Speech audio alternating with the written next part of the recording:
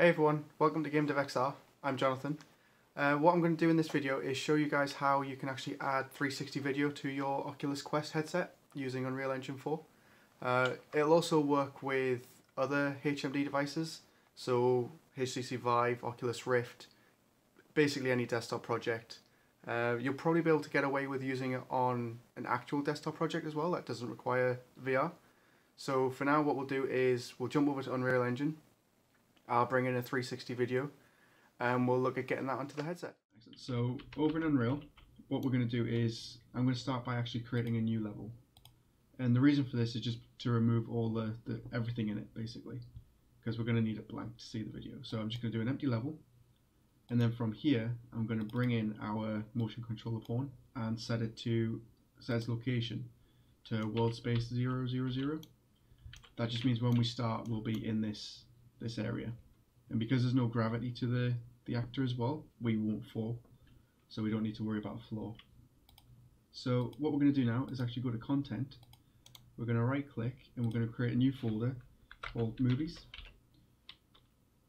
Oh, I've already added it, so we'll ignore that. So in movies, which you just make, we're going to actually add our video into it. So the best way to do that is to right click on the folder and go show in Explorer, and what I'm going to do is I'm going to bring in the video from my downloads, open a new window, drag that in. The video that I'm using is from metal.com, so from this one they have a free course on editing 360 videos which I recommend checking out, but I don't have any videos of myself from a 360 camera because I don't own one. So I just downloaded this one and that's what we're going to use for this example. So with the MP4 actually in our movies folder, we can close that window down and we can jump into our folder. What we're going to do now is just go to import movies and select our video. So cool, so you can see that it's in here now. What I'm going to do is open it up, and I'm actually going to set pre-cache file. So you can see here it says it loads entire media file into memory and it'll play it from there. That way you can remove it and it's usually a bit faster. So I'm going to just tick that, close it, and then the next thing to do is actually go to media and create a media player. So you simply just do that by right clicking your content browser, media, media player, and we're going to do video output media texture asset. Just going to hit OK, and we'll call this media underscore name of our clip, and you can see here it automatically creates a media texture. So what we need to do is open up our media player, double click our media file, and that'll show it up in the editor. I'm gonna hit save, and you'll see here it actually shows up in our media texture as well. And the next thing to do is simply make a material. Let's call it m_vid.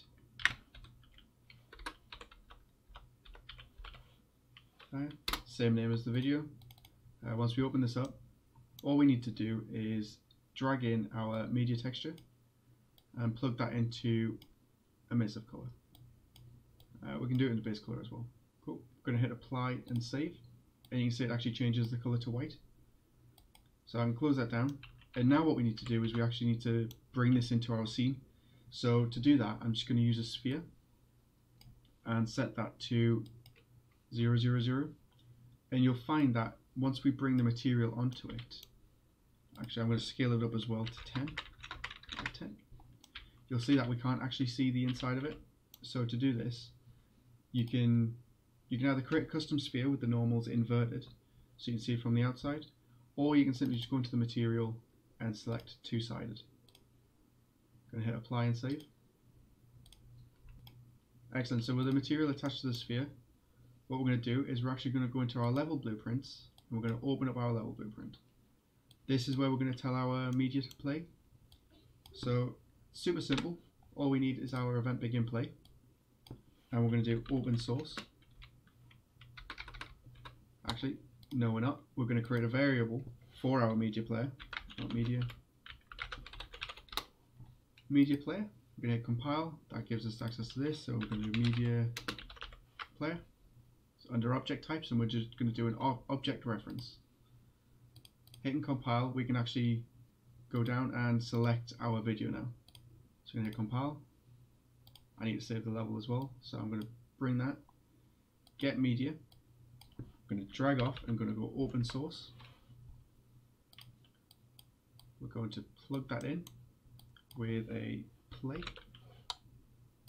If I drag off the media player,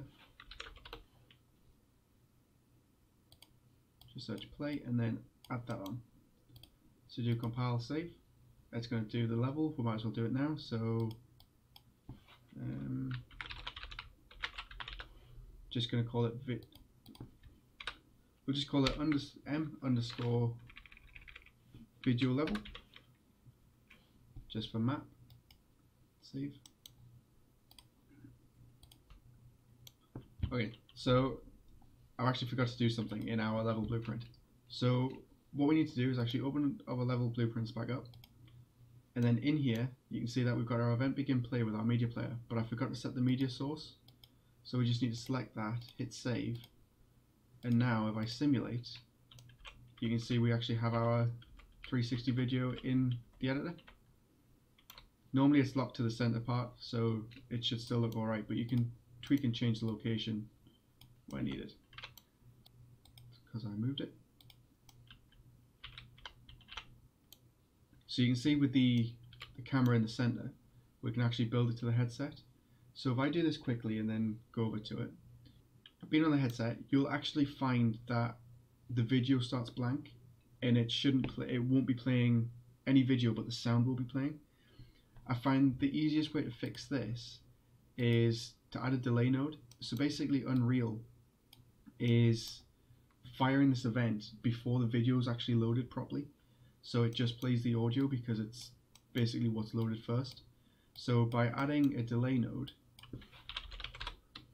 and I usually add it to 3 seconds, it's usually quick enough by the time you put the headset on that you can't really tell. So we've got the delay.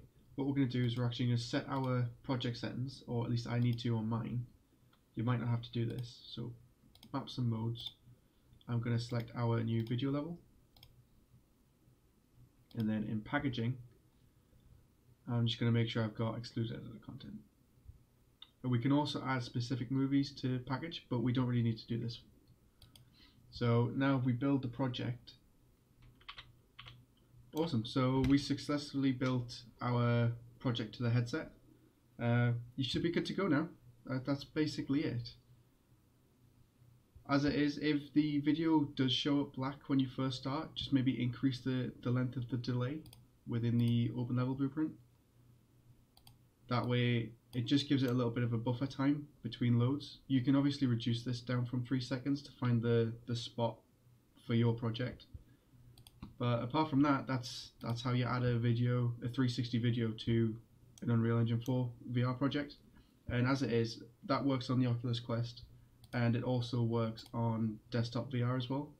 So if I grab my other headset, you can see it actually works as well. Excellent. So I hope that was useful, and I hope that helped you out.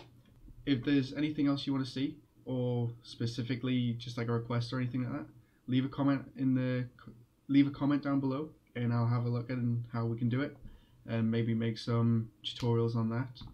I'm also working on a new playlist which will be coming out soon, hopefully, on how to create a VR game from scratch. We'll cover picking up weapons and adding guns and menus and that kind of thing.